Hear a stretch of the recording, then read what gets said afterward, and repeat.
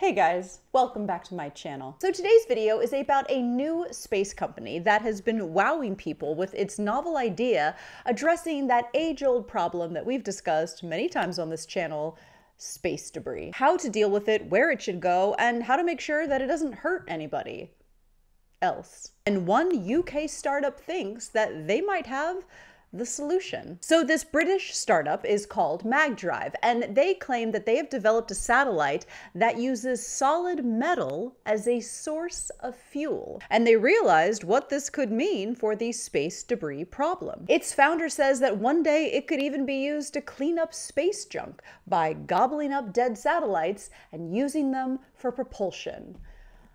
I think I'm in love. According to CNN, the company came up with a propulsion system dubbed Warlock that ionizes solid metal instead of current electric systems that generate power by ionizing pressurized gas. The Warlock uses a metal propellant and recharged internal energy to create a high-energy plasma. And the goal is to balance efficiency with power output. Magdrive founder Mark Stokes said, "Chemical propulsion has a very high thrust, but its efficiency, or its miles per gallon, if you like, is very poor. On the other hand, electric propulsion systems these days have the complete opposite characteristics. They have very low thrust, but excellent efficiency, excellent miles per gallon." He added, "We're building the first system of its kind that has the best of both worlds. It is electric propulsion, but it has a magnitude improvement in thrust with a magnitude reduction in volume and mass."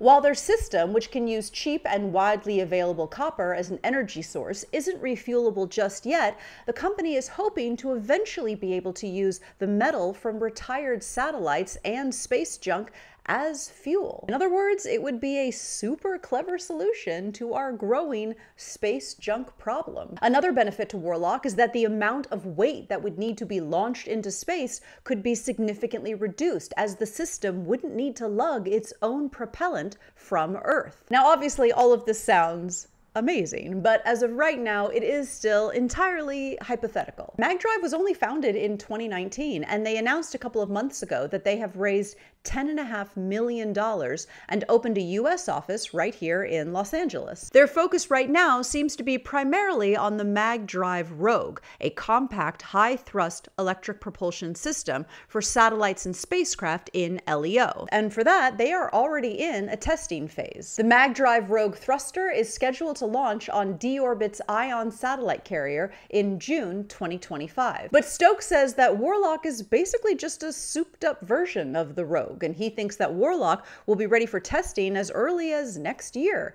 2026. Stokes says that the benefit of all of this is that we'll be able to close the loop on the new space-age economy by using resources that are already there. And some scientists do remain a bit skeptical on how exactly they will be able to capture these satellites turned fuel. After all, the capturing part could prove to be the most difficult. University of Southampton Associate Professor in Astronautics Min Kwan Kim, who has worked with the firm, says decommissioned satellites are uncontrollable and often tumbling, making retrieval extremely difficult.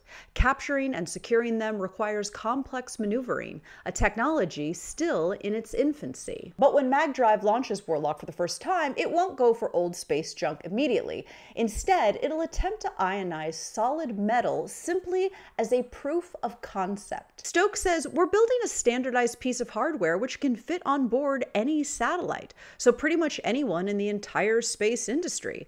This includes a variety of different applications, from Earth observation to satellite servicing to communications." And another hiccup to this technology is that even if Warlock does work, even if it does capture a satellite, eat a satellite, use the satellite as propellant, there might be another problem. Because ionizing metal comes with its own risks. Ionizing the metal can change its structure or contaminate the system, reducing the performance. And due to the possibility of surface contamination, the system's overall performance could degrade very quickly. Scientists speculate that the metal itself could have its atomic crystal structures altered, which could also affect how well it performs. But Stokes seems to really believe in the possibilities for Warlock. In an interview with TechCrunch, he said that Warlock could mean that spacecraft operators could use electric propulsion for entirely new classes of missions without having to resort to heavier and more expensive chemical thrusters. As Stokes put it, it will allow his company to eat the electric propulsion market for breakfast and then come for the chemical propulsion's lunch. Did Mark Stokes just throw down? I feel like he just threw down. But listen, hypothetical or not, it's a fascinating concept that one day may be able to really help us with a very big, very real problem. There is thought to be over 100 million pieces of space debris of varying sizes, and we all know that we are not creating less space debris with all of these launches. Stokes seems to really believe that Magdrive will create a new space age economy. He said, "We want to utilize the resources we already have in orbit instead of taking even more fuel from Earth," which I think is really the appealing part to all of us, this potential reframing of the enormous problem of space debris and turning it into a kind of huge oil reserve for a brand new propulsion system. It's kind of amazing. Also, their website is hilarious. In their About Us, it says, "We are the catalyst for humanity to become a spacefaring civilization. We're also as passionate about Dungeons and Dragons." And when you scroll to the bottom, we gotta get on board, space nerds. These guys know who they are and they're not afraid to put it out there. But jokes aside, the real advancement of Magdrive is that they see themselves and their advanced propulsion system as a kind of infrastructure that will enable the space industry's continued growth in the coming years. Rogue and Warlock are designed to be reusable, using metals like aluminum and copper, which can be found in space. Mark Stokes says, "We can use the materials that are already in space to fuel the Magdrive as its propellant, whereas everybody else, chemical and electrical, across the entire range of things, has to bring their fuel from Earth every single time." He added, "It's like building a new train every time you leave the train station. You don't build railroads that way," which for his vision is a pretty good analogy. But of course, all of this will simply depend on, does the thing work?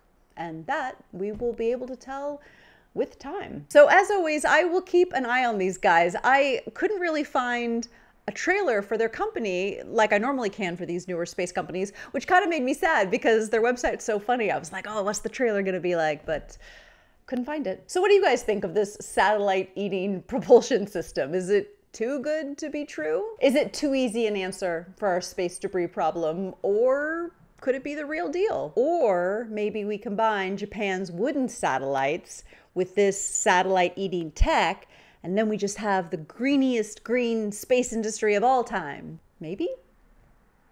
Stop dreaming, Marion. But let me know your thoughts in the comments below. Okay, that's it for now. Thank you so much for watching, guys. And as always, I will see you in the next video.